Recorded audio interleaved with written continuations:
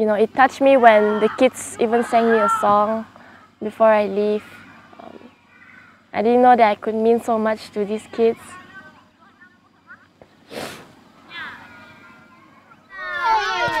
Ya, 1, 2, 3. Bunga kebangsaan, kebanggaan kami. Kakak Larissa, kebanggaan kami. Kakak Larissa, ratu cantik kami. Kami akan jaga pokok ayu pi. Berkecukupan biji kuat. Ketawa dia Yesus.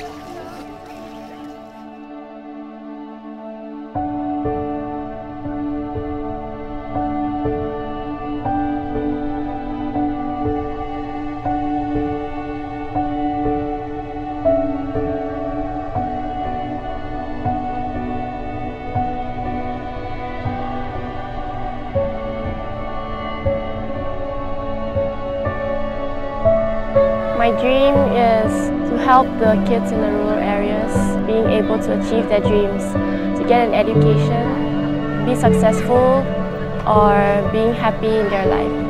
Nama saya Larissa Pink. Okay, Pink itu nama Kenyah saya. Mak saya seorang dia berbangsa Kenyah dari Long Jilan. One of the reasons why I chose Long Seridan is mainly because my mom grew up in Baram. Long Seridan is actually one of the best places to go because they have a school. And most of the students there are Penan children. The Penans are one of the indigenous group in Malaysia, and they are also part of the Orang Ulu ethnic group in Sarawak. So although a lot of them have settled down, but there are still some Penan communities that are still nomadic.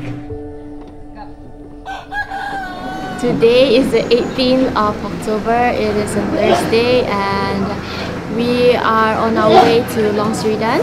So now we are actually in Long Lama, and it is raining, so the roads are pretty slippery. So yeah, I don't really know what to expect when we're there. I don't know what time are we going to be there. You never know how Long Seridan would be. So I am excited, and I can't wait to see how is it like there.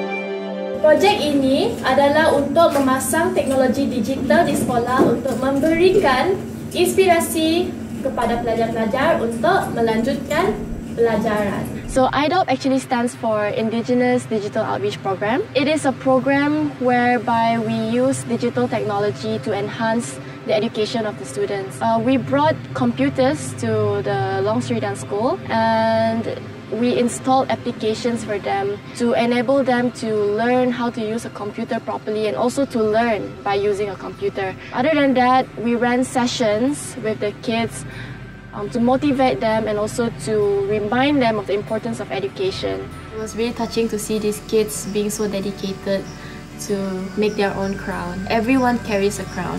It's just not visible. This crown represents a responsibility. I just wanted them to see that crown with their own eyes so that they are always reminded of their responsibility and their dignity. Kalau kamu pegang kepada tanggungjawab ini, percayalah kamu dapat berjaya. I think that session was very important to spark back this interest of wanting to go to school and also to achieve their dreams. We have other side projects like we painted murals and also redoing their library. We brought in bean bags and also made the library a better place to study and also a place where they would want to open a book and read.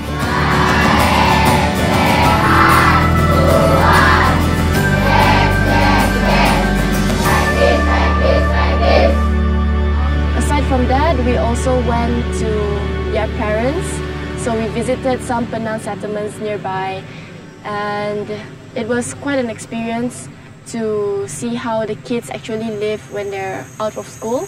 We are on our way to Long Lesuan, which is one of the Penang settlements around Long Seridan. So before this, we were walking for about 45 minutes through the jungle. The whole journey actually is similar to how the parents would meet their children to get them back to their home, or when the children have to go home.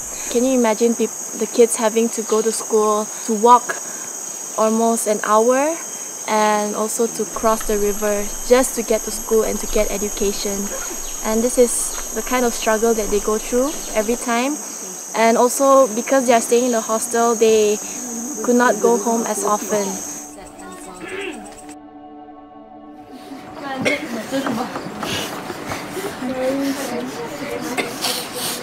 Penuh saja dinding tu dekat astaka tu.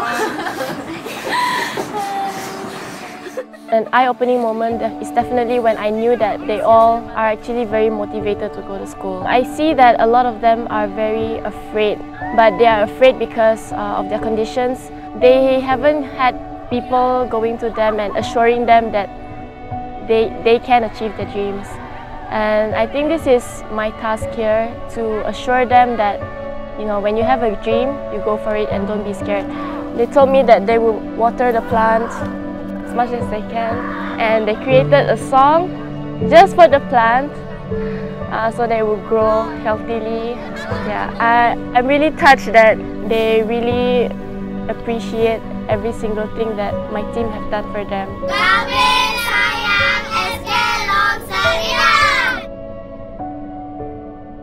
Charity has no age. You can start charity at any age, and charity always starts small. It is as easy and as simple as being a friend to someone who has no friends, and even offering your services to teach a child who do not have the chance to go to school.